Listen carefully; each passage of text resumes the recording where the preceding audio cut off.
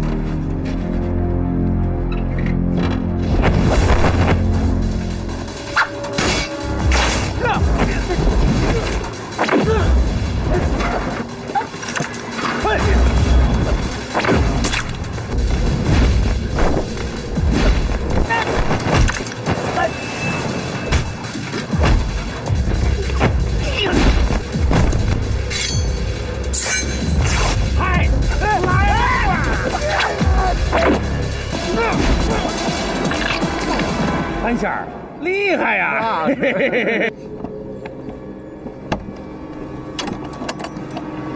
们装了什么？哈哈，全是好玩意儿，炸药还有冲锋枪。镇城没炸药呢，这是老美送给老蒋的装备，又给鬼子劫了。上车，换衣服，快！快！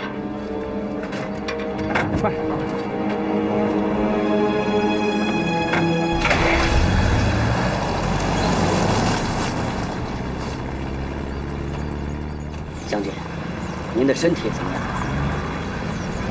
时好时坏，让归二将军负责，我也放心。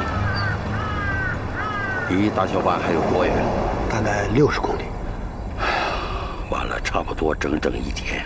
是啊，但应该是提高了安全系数的。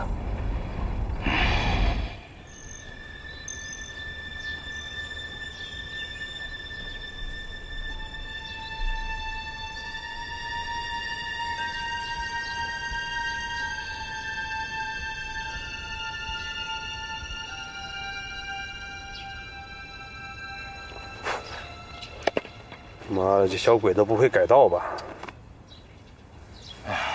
对呀，要打这儿走，早该来了。可千万别出什么岔子。石姐姐真会说笑。我没有说笑。小泉旅团部装备的是重武器，除了这条路，他们哪也去不了。再等等。可这也太说不过去了吧？来了。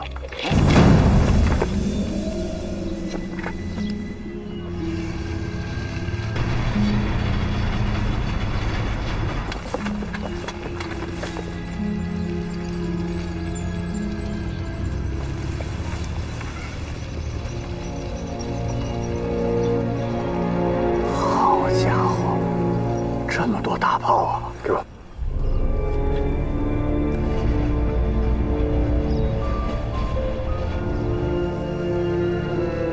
57毫米口径山炮，那毒气弹的口径也应该达到57毫米，威力巨大。这样的一发毒气弹下去，杀伤面积可以达到直径100米的。天哪！那把它打出去，这么多毒气弹，那得杀死多少人呢？那可老了去了。咱们从山路插过去，走。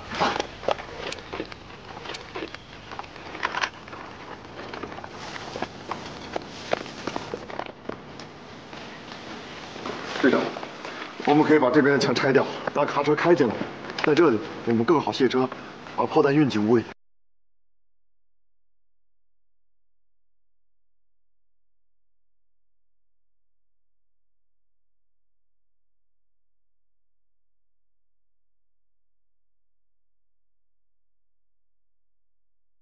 我们一定要给柳敬春造成百般防范的印象。这里可以达到这个要求。我是怕小泉那些将军们，你更怕的应该是柳敬春。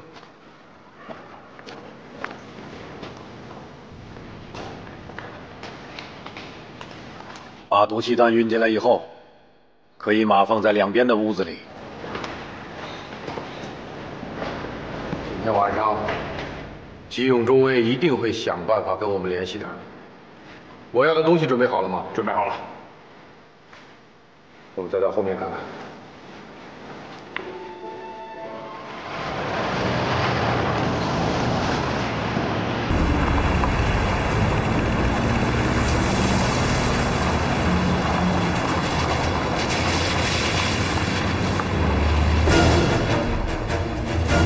快点，跟着！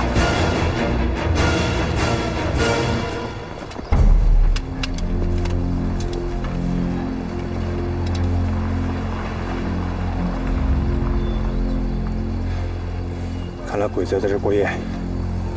司令分析的很对，这么多辆车，要搞清楚毒气弹藏在哪辆车上，这可不容易啊！要一辆一辆的看，恐怕是没有别的办法了。是，那个毒气弹的弹药箱上不是有标记吗？我补充一下啊，还要看到弹头上的毒气弹标识，黄色或者绿色。没有那么费劲。你有什么鬼主意了？是野谷川的鬼点子。哼，他会对毒气弹特别用心。对，他一定会对毒气弹采取特别保护措施的。他就为这儿来的。二婶说的对，野谷川知道我们要来，他一定会特别小心。机会不多了，小子，说吧，怎么干？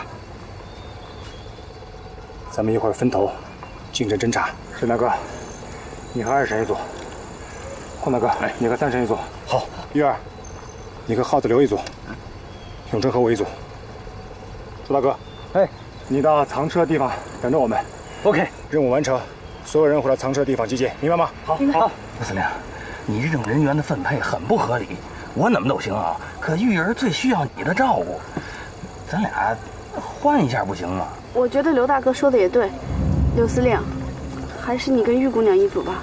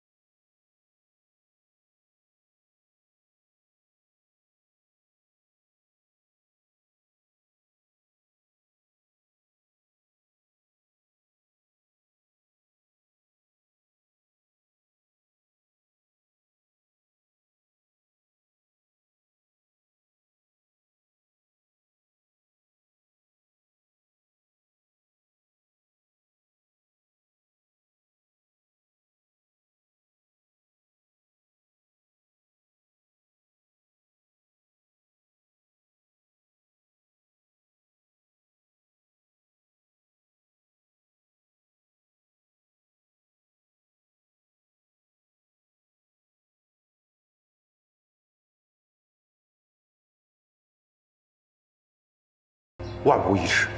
那万一柳敬春不上当呢？没有万一，属下用脑袋担保。